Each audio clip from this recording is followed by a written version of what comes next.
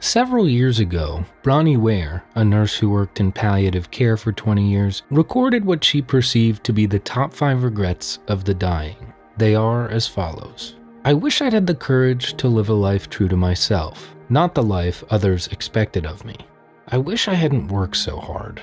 I wish I'd had the courage to express my feelings. I wish I had stayed in touch with my friends. I wish that I had let myself be happier. I'm sure one or more of these resonated with you. The 5th regret always gets to me though, in part because it doesn't have such a clear answer like the others do. Changing the first 4 is self-evident, but then you get to number 5 and you think, well, here we are, convinced that one of our biggest priorities in life is our happiness. We pursue dreams and spiritual fulfillment, a sense of connection, love, and sex, a purpose in life, all with some belief that these things will make us happy.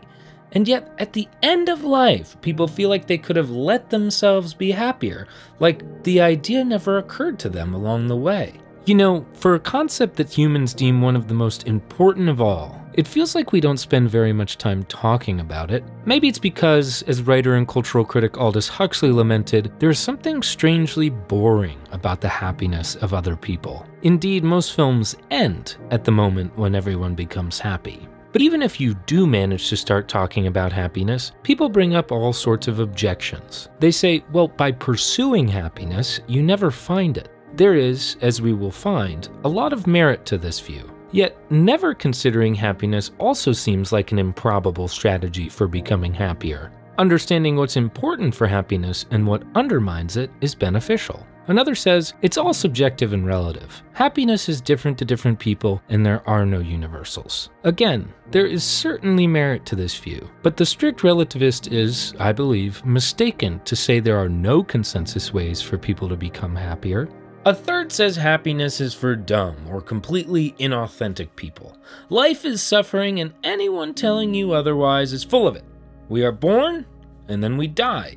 What happens in between is brutish and cruel. These types seem proud of their inability to be happy. They've somehow gotten the idea that it's a demonstration of their sophistication. By refusing to see tranquility and joy in the world, they can never be wrong when things go bad. The happy man is a fool, they say. While happiness is not entirely a choice, I would argue that if you're capable of making changes, it's even more foolish to spend your life in a self-induced state of discontent. Happiness skeptics, who proudly proclaim they are just realists, are working from an impoverished view of happiness. The myth of a happy person not being able to see darkness or commit themselves to real problems in the world has somehow pervaded the popular imagination. It's time we get rid of it.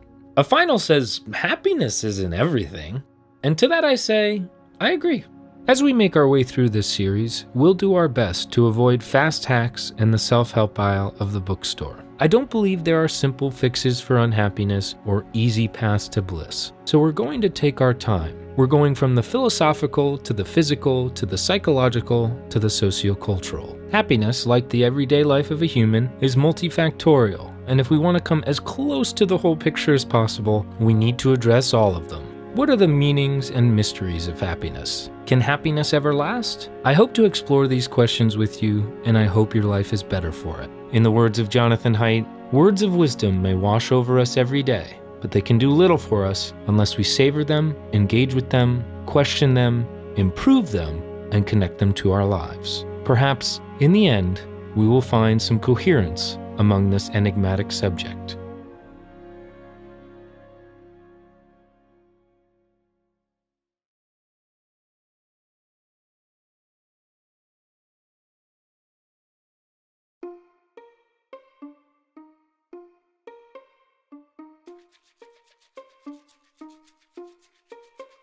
There is a tendency, in the United States at least, to equate happiness with pleasure in the moment, laying in the park with your significant other or drinking a cocktail on the beach. The other stereotype you often come across is that of the chipper, smiley person. You've probably seen them in a car commercial or making YouTube videos. If happiness is just transient feel-goods and cheeriness, then I'd suggest we're working with an impoverished definition of happiness. So it's important to get clear on what we mean by the word.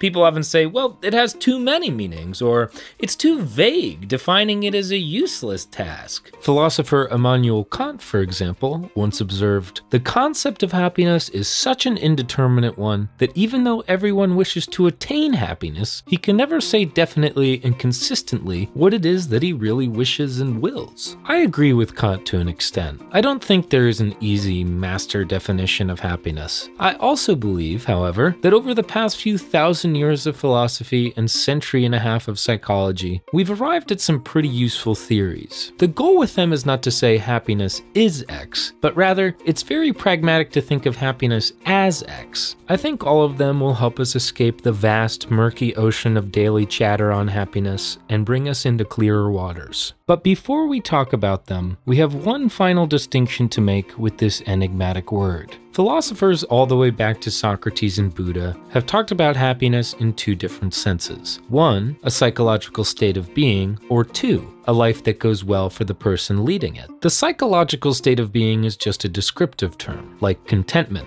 The latter, however, is evaluative, that is, it brings values into the picture. What does it mean for life to go well for a person leading it? What is good for them, and who determines what is valuable? Suppose, as philosopher John Rawls did, that a brilliant mathematician just wants to count blades of grass all day. He lives a pleasant life, but he never lives up to his potential. Would you say he's doing well? This is a question of values, not psychology. Recent scholars have therefore separated them into two different terms: happiness, a psychological state of being, and well-being, a life that goes well for the person leading it. In this series, we will be talking about happiness in the psychological sense.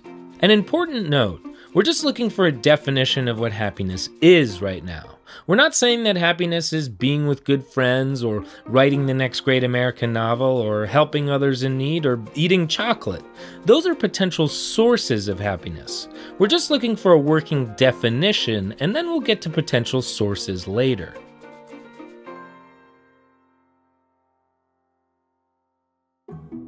In short, life satisfaction is the state of being pleased that one's life is going well by one's standards. This is not the shrugging, yeah, my life is satisfactory, it's pretty good, could be worse. It's a wholehearted affirmation, a true endorsement of your life. The theory was developed by the father of happiness research, Ed Diener, and there are 5 questions, each that you can rate on a scale from 1 to 7. In most ways, my life is close to my ideal. The conditions of my life are excellent. I am satisfied with life. So far, I have gotten the important things I want in life. If I could live my life over, I would change almost nothing. Add up the numbers, and you hopefully get a robust measure of how happy you are. Life satisfaction theory is appealing for a few reasons. First, it takes into account people's values. The farmer who only cares about raising their family and plowing their fields may differ in values from the novel-writing urbanite. That said, both can achieve their own version of satisfaction. Their happiness is connected to what matters to them. The second reason life satisfaction theory is appealing is that if people are wholeheartedly satisfied with their lives are probably going pretty well for them. But there are several problems with life satisfaction theory as a definition of happiness. The fundamental one is what philosopher Dan Habron calls cognitive affective divergence. That is, our judgments, our evaluations of our lives can diverge quite significantly from our affective state. A poet, for example, might be satisfied in their life of fighting against the man, but what if that entire time they were mentally tortured, anxious, and never in any kind of positive emotional state? Are they happy? How about a small-town shop owner who lives an emotionally fulfilling life? She's secure with herself, has many close friends, is deeply engaged with her work, and experiences high amounts of joy and laughter. And yet, she's not satisfied because she imagines herself succeeding in the big city. Is she actually unhappy, or is she just not satisfied? Or how about philosopher Ludwig Wittgenstein, who, on his deathbed, said, "Tell them it was wonderful." By all historical accounts, Wittgenstein was one of the most miserable people on the planet. His closest friend described him as neurotic and sulky, and pretty much everyone at Cambridge knew he was chronically depressed. And yet, he had good reason to be satisfied with his life. He's considered by many to be the most important philosopher of the 20th century, a huge accomplishment. But was Wittgenstein happy? Not intuitively. This is where we run into problems. Life satisfaction theory, by its very nature, is retrospective, asking you to reflect on your whole life. Happiness, in the sense that we're looking for, is a psychological state of mind. It's not some intellectual endorsement that happens one moment and then is gone the next. To hammer this point home, Danny Kahneman, one of the world's foremost psychologists and researchers on happiness, separates the two. People actually want good memories. They want to be satisfied with their life. They're not thinking of the future in terms of experiences.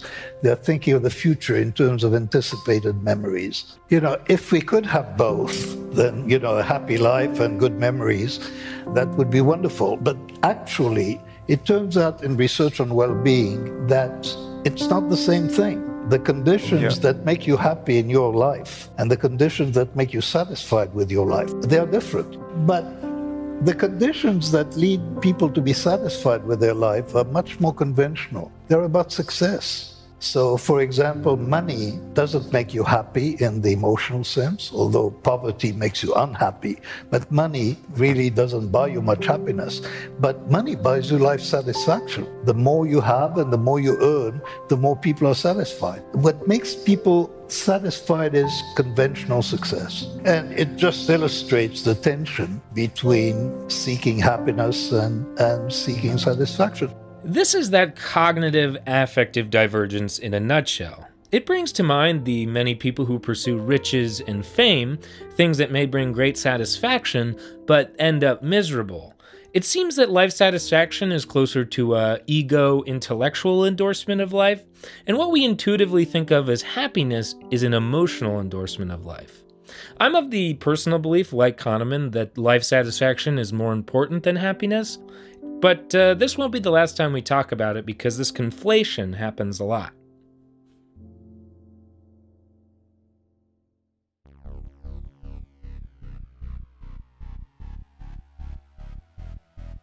Ah, good old hedonism. Hedonism argues that the most irreducible form of good is pleasure. Hedonists therefore define happiness as a positive balance of pleasant over unpleasant experience. As long as our pleasures outweigh our unpleasures, we are happy. There are many well-known thinkers under the hedonism umbrella, and all of them have nuances between them. The Cyrenaics, for example, saw sensual pleasures as the highest good. Epicureans were a bit more discerning, saying there are kinetic pleasures of satisfying a desire, like eating a pizza when you're hungry, and the katastematic pleasures of tranquility, a mind free of disturbance, maybe like after eating a pizza. Utilitarian philosopher Jeremy Bentham did not distinguish between types of pleasure and pain. He said what matters is their intensity and duration, and philosopher John Stuart Mill found that to be contemptible and tried to distinguish between higher and lower pleasures. All of that said, in modern discussions of happiness, psychologists approach hedonism in its most reductionist form,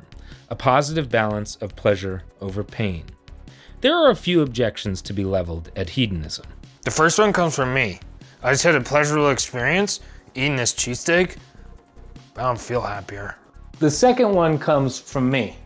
I've been trying to rebound from this terrible breakup by having tons of meaningless sex, but I've just ended up cold and unhappy. The problem here is that pleasure doesn't seem to reach deep enough. Philosopher Dan Habern points out, a hedonist can claim that experiencing pleasure has some impact on happiness, but in order to prove hedonism, they would have to show that happiness alters in step with pleasure. For a second critique, consider this thought experiment, the fictional case of Will. Will is very active and most of the time he is in a good mood, cheerful, smiling, and genuinely feeling good. He believes his life is going well and sincerely reports being satisfied with life. Yet, at the end of the day when he is alone and no longer occupied with activities, he breaks into tears. He's been like this for several months. Will's overall number of pleasant over unpleasant feelings, known as his hedonic balance, is on the positive side by a lot. But is Will happy? In Habern's own studies, people almost unanimously say he's very unhappy. Huh. You can be unhappy even though you feel pretty good most of the time. Why is that? Habron believes it's because happiness is a general psychological condition rather than a sequence of pleasurable experiences. And this brings us to our final theory.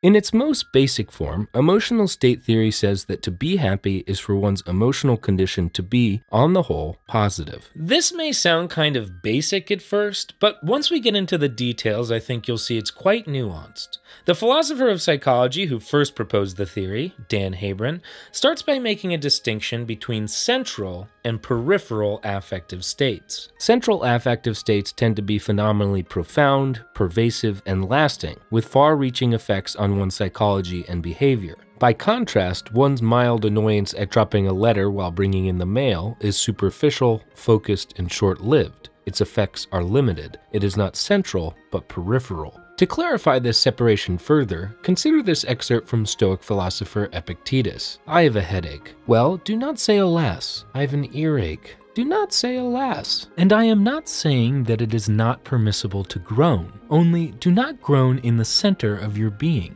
The Stoics, like the Buddhists, did not expect us to never feel unpleasant sensations. Epictetus would never say, if hit in the face with a baseball, do not feel pain. The idea he expresses here is that we should not let it get to our core emotional being. Here, our happiness remains untouched. Even our language makes this distinction. We say something is getting to you, or bringing you down, or disturbing you.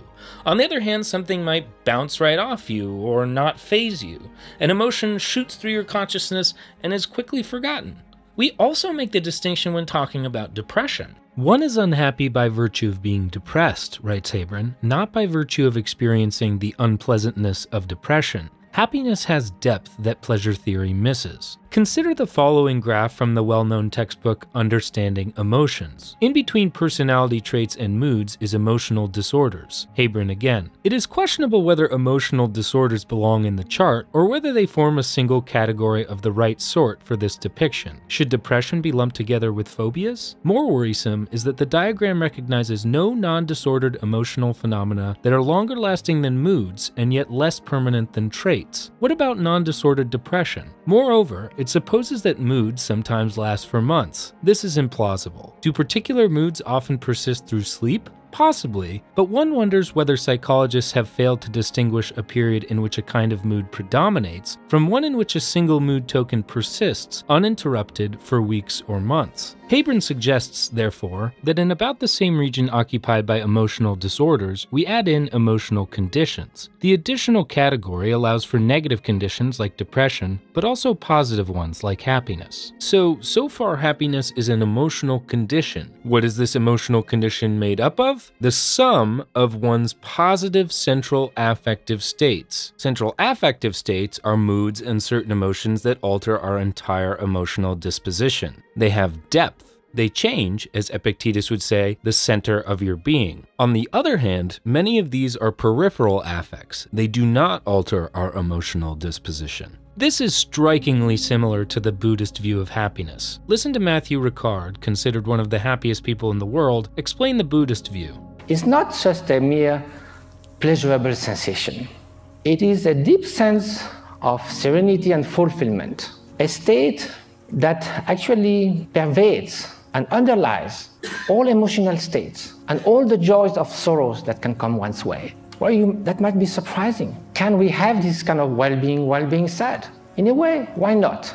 Because we are speaking at a different level. Look at the waves coming near the shore. When you are at the bottom of the wave, you hit the bottom. You hit the solid rock.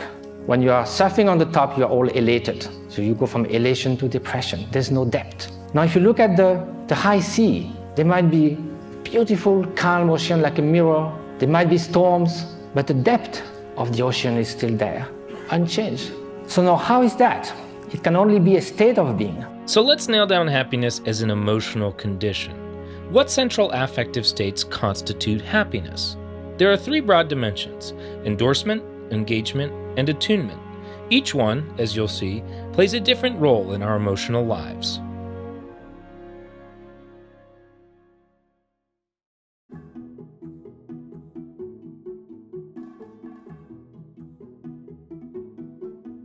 Endorsement seems to get most of the attention in modern times, especially in the United States. It consists of affects along the joy-sadness axis and cheerfulness-irritability axis. Put simply, to be happy within the endorsement dimension is to be joyous and cheerful, not irritated or sad. One possible reason this dimension is seen as happiness in its entirety is that it's the most feeling aspect of happiness. You viscerally feel states of joy and cheer. It's also the most visible. You see smiles, frowns, and laughter. It's important to distinguish that within the endorsement dimension, some affects have greater depth than others. The profound joy of watching your child graduate is quite different from the mild joy of running into a good friend on the street or the elation of winning a sports bet. The other thing about endorsement affects is that they don't tend to last very long, and this can be dangerous if we consider endorsement true happiness. In the words of Hebron, feeling happy is important, but we can easily get the impression that our happiness is just fixed at a set point that we always return to after a joyous occasion. According to emotional state theory, cheerfulness and joy are important states to feel,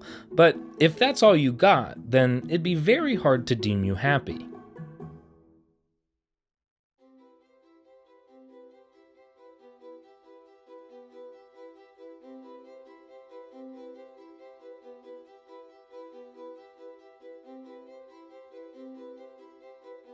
The second dimension concerns, as you probably guessed, engagement with life. Not listless, bored, or withdrawn, but energetic, interested, engaged. You grab life by the horns and enthusiastically take on whatever it has to offer. Engagement has two ideals associated with it, the first being vitality, which is represented by the exuberance depression axis. I had a professor in college who was all the way on this side of the axis, full of zest at all times, even when we were talking about the most boring stuff. He came into the classroom and set it on fire with his presence. At the same time, he was my toughest professor and a very stern person.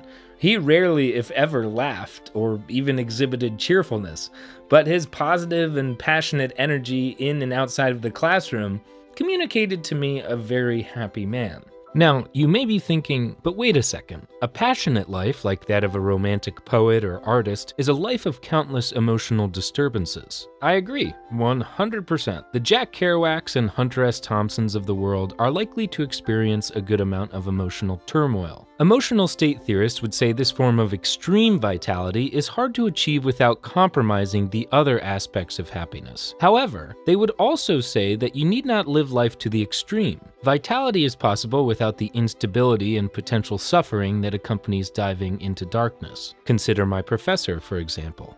The second ideal of engagement is flow, represented by a flow ennui axis. Ennui being the feeling of listlessness and dissatisfaction arising from a lack of occupation and excitement. And flow, well, you may well know the term flow. It has become quite famous since psychologist Mihai Csikszentmihalyi proposed it years ago. Flow is what he calls a prime state of complete absorption in an activity. It occurs when there is an optimal balance between skill and challenge. Too much challenge for someone's skill and they get anxious. Too much skill for the challenge and people get bored. But when they match perfectly, especially with high skill meeting high challenge, someone becomes immersed in flow. Time and self-awareness seem to disintegrate, what athletes often call being in the zone. I get into it when I edit, others when they fly fish, and even others when they teach or have an engaging conversation. It's possible for many activities. People describe flow as a highly positive experience, and understandably so. It's more or less the opposite of boredom. So in the pursuit of happiness, vitality and flow should not be underestimated. The significance of engagement, writes Hebron, becomes clearest in cases of depression, where the characteristic lethargy and listlessness signals a broad psychic disengagement from one's life. While sometimes disordered and always awful, this sort of withdrawal can sometimes be functional, facilitating major life changes by pulling us out of our existing routines and signaling that our present way of living may not be worth continuing.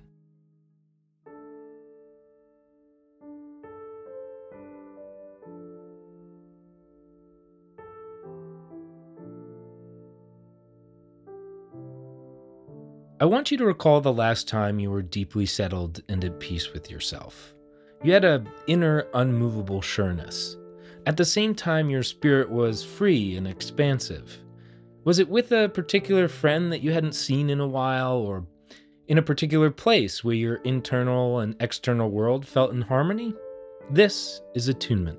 There are 3 central affective axes within the attunement dimension: tranquility, anxiety, confidence, insecurity, and uncompression, compression. It's not hard to see why attunement is the most important dimension of happiness. Its negative poles are the greatest sources of unhappiness. Disattunement is a state of alienation. A person is in circumstances that are unfamiliar, imposing, threatening. Defenses go up: anxiety, stress, insecurity. These states often rob us of the other dimensions of happiness. Feeling joy or vitality is much harder when you're anxious and insecure. However, on the positive side, you could say attunement more or less means a deep sense of being at home in one's life. In this way, it opens you up to experiencing the other dimensions with ease. Tranquility, in my mind, has always served as the foundation for happiness.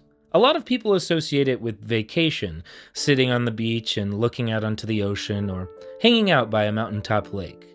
This is not quite the tranquility of the attunement dimension. Here, we're talking about the inner fortitude and peace of mind associated with Buddhist monks and the Stoics of old. Ancient thinkers, both East and West, had many names for this state of mind, and achieving it was considered by most to be the highest good. Unfortunately, many in the modern world conflate the shallower comfort with peace of mind. The distinction is important. One is a momentary remedy to pain, thought, and desire. The other is a mind free from those things. Notably, it is not an apathetic state, but rather one of contentment and compassion.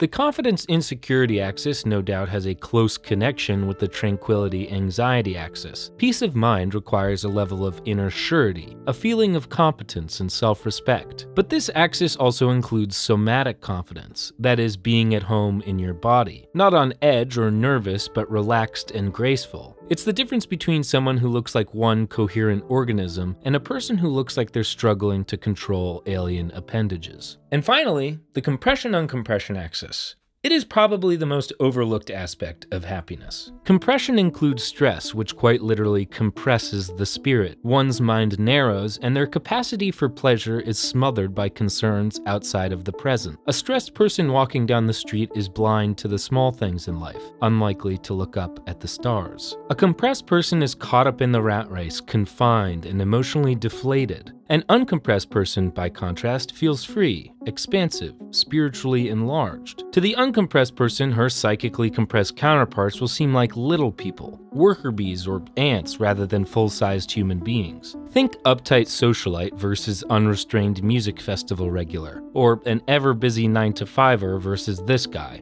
It's important not to equate uncompression with exuberance. The Dalai Lama, for example, exudes a quiet uncompression. Other uncompressed people who come to mind are longtime hikers and ski bums. I do not think this is a coincidence. Society and culture can be huge sources of compression, and these types reside further outside of it than most. Indeed, Habron states that compression arises in any circumstance where we are not fully in control of our functioning. Consider the busy culture we live in, where overscheduling and micromanaging are the norm. Or perhaps a clearer example is the social pressure to conform, a constant sense that your identity is quite literally being compressed by outside forces. Other examples might include someone trapped in a bad relationship where they don't feel free to speak their mind, or a person who feels like they have to work in a certain industry because their parents expect it. Compression is the sleep of individuality. You can certainly live with compression for an entire lifetime, but it's not a desirable state at all.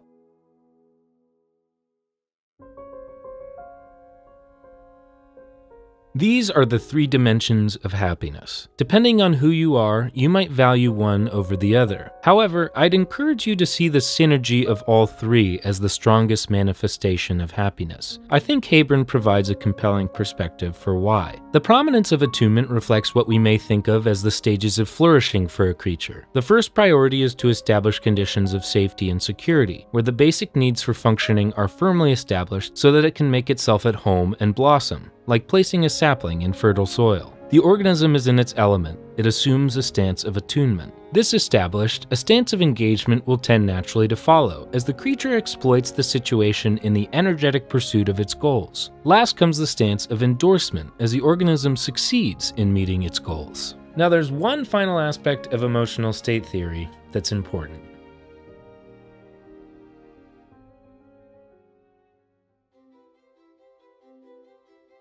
In Haber's view, our happiness is not just made up of conscious emotional states.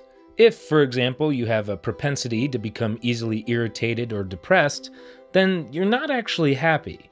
This is called your mood propensity. Recall the thought experiment we used in our argument against hedonism, the fictional case of Will. Will is very active, most of the time he's in a good mood, and he believes his life is going well. But at the end of the day, he breaks into tears. He's been like this for several months. His central affective states seem pretty good, but is Will happy? No, in fact, he seems very unhappy. He appears to be suffering from some type of distress that bubbles up to his conscious mind. His unconscious propensity to fall into a terrible mood counts against his happiness. This mood propensity is more variable than trait, but psychologically deeper than any mood or emotion, and it varies with the circumstances of your life. Say, for example, you're mostly in a good mood, but have a regular propensity for anxiety because you're in a rocky relationship, or you're prone to burst into tears of grief having recently lost a parent, even though your daily activities and moods are positive. Mood propensities fly under the radar because they usually match up with the rest of our emotional condition. Happy people not only experience a lot of positive moods, but they're also more prone to experience them than others. When happy people experience unfortunate events, they appear less likely to fall into bad moods. And even if they do fall into a bad mood, they seem to bounce back quickly. But as you saw with Will, the propensity does not always match the rest of the emotional condition.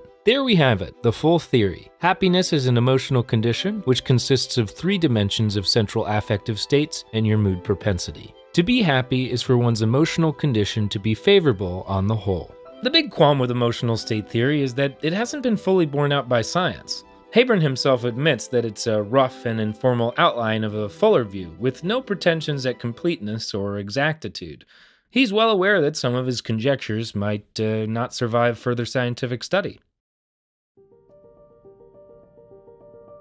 As I said in the beginning, we want to have a clear idea of the happiness we want to pursue. You're welcome to choose any of the theories or any other definition that you have in your pursuit of happiness, but in this series we're going to use the emotional state theory. I think we settled that life satisfaction is important, perhaps for well-being, a life that goes well for somebody, but not the best definition of happiness, a psychological state of mind. I imagine there's still some hedonist holdouts out there, so let's clarify a few things. Hedonism is far better known than the emotional state theory. I think this is because emotional state theory is relatively new in comparison. A hedonist might even think, at first glance, that emotional state theory falls under pleasure and pain. This is understandable. Epicureans were considered hedonists, but they also valued ataraxia, or tranquility, and recent philosophers have gotten creative with their definitions of pleasure, like Derek Parfit, who defines pleasure as any mental state that is desired. Does this mean, then, that hedonism sucks emotional state theory up into its vacuum of pleasure and pain? Not quite. Emotional state theory excludes many pleasures from happiness. Peripheral affects, a prime example being the orgasm, are not constituents of happiness, yet may still be considered a desirable mental state. Another big difference is that for hedonists, happiness is for the string of your conscious experience to be pleasant. The emotional state view holds that your entire psychological disposition is a certain way. And finally, your mood propensity is not a conscious experience. Reducing it to pleasure and pain would require some serious mental gymnastics. Again, no issue with you choosing hedonism yourself, it's just not the theory we're using. I do think emotional state theory is the most useful way to think about happiness. Also, my intuition tells me that it encapsulates the other 2 theories. Hedonism and life satisfaction are potential sources of emotional state happiness. In the words of Hebron, think about those periods of your life when you were happiest. Good stretches of time wholly absorbed in something you love doing. Feeling fully yourself and in your element, energized, alive, and yet also deeply settled and at peace. No doubts, no fretting, no hesitation. And yes, feelings of joy here and there, perhaps a good dose of laughter. This is the emotional state theory of happiness.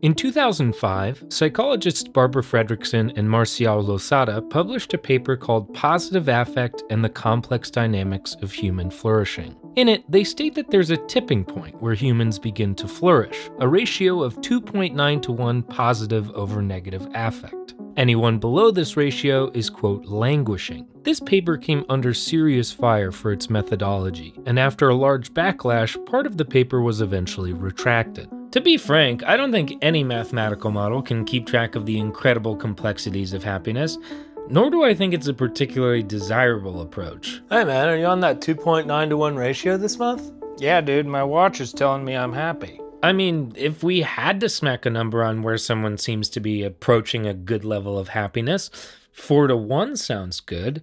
But instead of going for complex equations, we can just look at the 3 dimensions and see the various combinations that result in stronger or weaker versions of happiness. If someone is experiencing a full sweep of the 3 dimensions far to the negative side, then they are truly unhappy, what Habron calls psychic rejection. A change is required. Their life is terrible. A sort of flatness, like I'm fine, would be if someone is experiencing a very mild form of all states. A negative level of attunement is likely to be an unhappy person. Without attunement, it's incredibly hard to succeed with the other 2, even if you tried. Someone who doesn't feel at home in life cannot be saved by any amount of momentary cheer. On the other hand, if someone has a strong attunement dimension, they can probably weather any number of storms and stay relatively happy, even if they don't necessarily experience engagement and endorsement to a large extent. I like to call this hidden happiness. Such a person can be quite happy without showing its typical signs of joy, cheer, and exuberance. You're welcome to think of all different kinds of combinations, but the one that we want to focus on is psychic affirmation, when your emotional condition is favorable across all dimensions, with negative emotional states comprising a very minor part of the picture. If you're lucky, you might also experience psychic flourishing at some point in your life. Psychic flourishing is incredibly hard to achieve because it's essentially ramping up each dimension to the max, a perfect match between individual, environment, and context. What we might call happy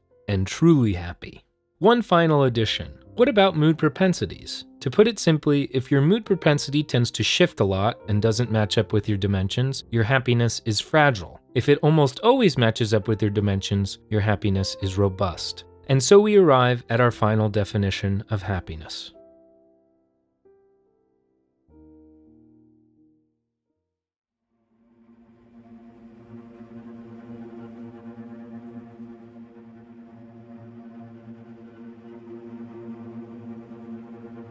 But I don't want comfort. I want God. I want poetry. I want real danger. I want freedom. I want goodness. I want sin. In fact, said Mustafa Mond, you're claiming the right to be unhappy. All right then, said the savage defiantly. I'm claiming the right to be unhappy. Not to mention the right to grow old and ugly and impotent, the right to have syphilis and cancer, the right to have too little to eat, the right to be lousy, the right to live in constant apprehension of what may happen tomorrow, the right to catch typhoid, the right to be tortured by unspeakable pains of every kind. There was a long silence. I claim them all, said the savage at last.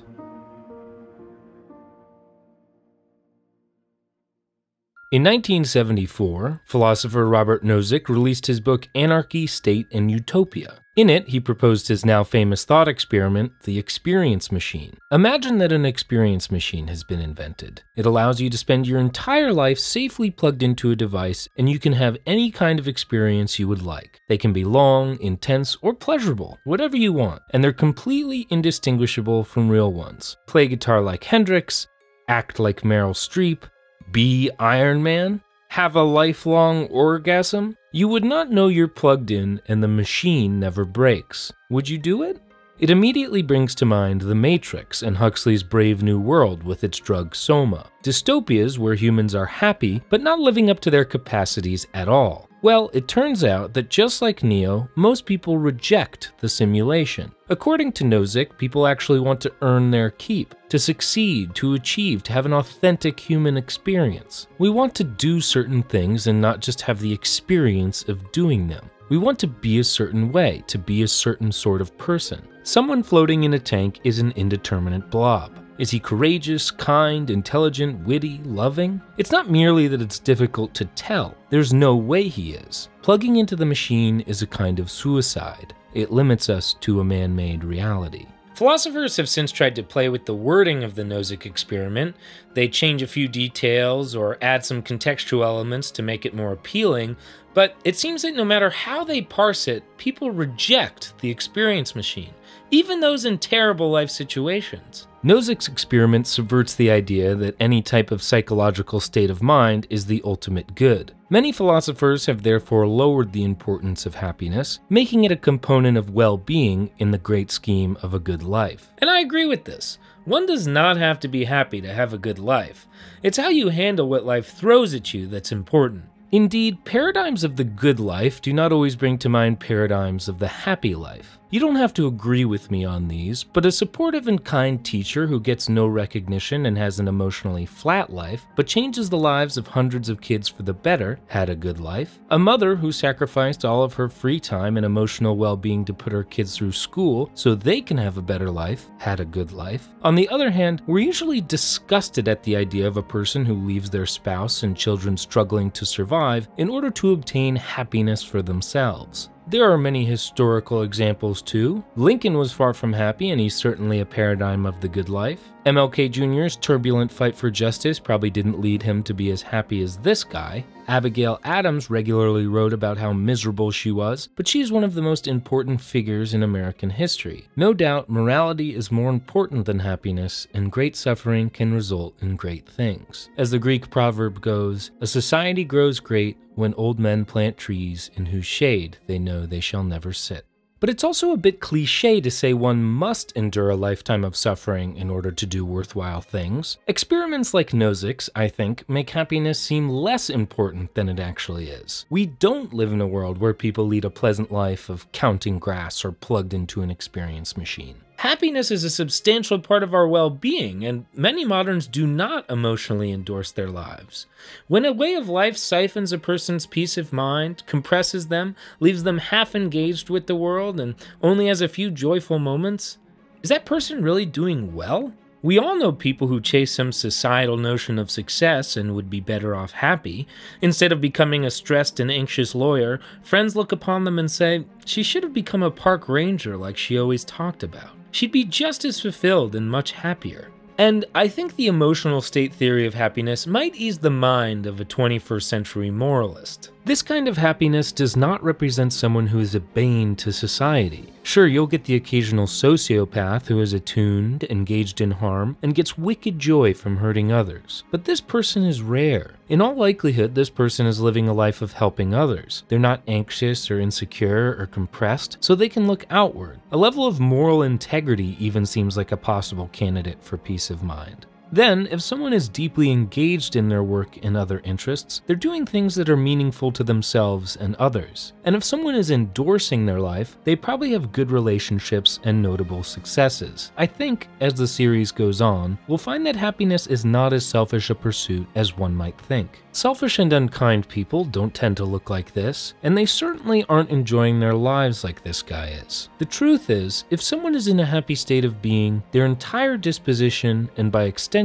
their entire life experience is colored by that fact. So the common idea that happiness is something we will acquire or find or achieve in some imagined future is a dangerous myth. In the words of Alan Watts, if happiness always depends on something expected in the future, we are chasing a will-o'-the-wisp that ever eludes our grasp, until the future and ourselves vanish into the abyss of death. If we do not consider the conditions of our lives that can be changed now, we might one day arrive on our deathbed with no future ahead and say, I wish I had let myself be happier. We can always progress towards some future we want, but if we do not flourish psychologically on our way there, we do not flourish at all.